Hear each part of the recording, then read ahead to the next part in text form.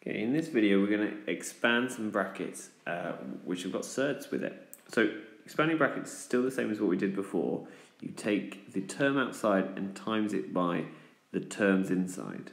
So the first one is going to be 2 times 4 root 5 plus 2 times 3. 2 times 4 is 8, so this is 8 root 5 plus 6. Okay, let's move on to our second example. We've got root 3 is going to multiply the 2 and the negative root 15. So I'm going to get root 3 times 2 minus root 3 times root 15. So root 3 times 2 is just the same as 2 times root 3, so 2 root 3.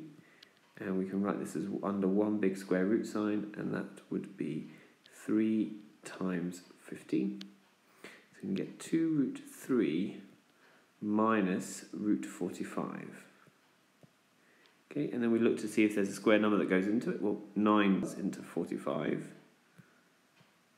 2 root 3 minus root 9 times root 5.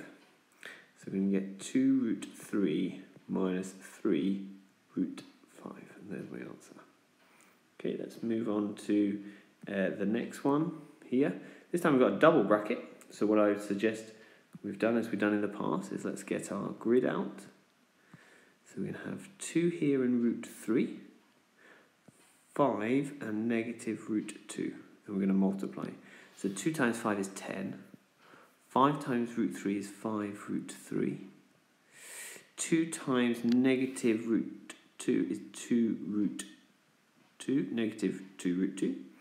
And then we've got negative root 2 times root 3. So let's put that there, let's give myself a little bit more room.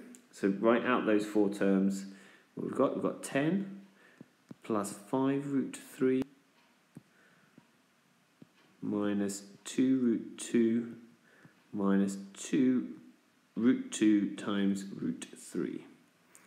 So there's not much to do with the first 3 terms. This is minus root 2 times root 3. Well, that's going to be 10 plus 5 root 3 minus 2 root 2. So we can write that as the last term as root 2 times 3, and 2 times 3 is 6. There's my answer. So the last one here, 2 minus root 5 all squared. So remember that means 2 minus root 5 times 2 minus root 5. So again, I get the grid out. 2 minus root 5, 2 minus root 5. So 2 times 2 is 4.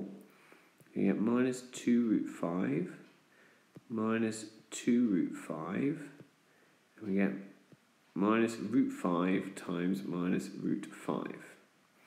Now, that's just the same as saying root 25.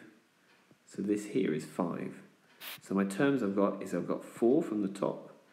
I've got a minus 2 root 5 minus 2 root 5 plus 5. So 4 add 5 is 9 minus 2 root 5 minus 2 root 5, so I've got 4 root 5. So my answer is 9 minus 4 root 5.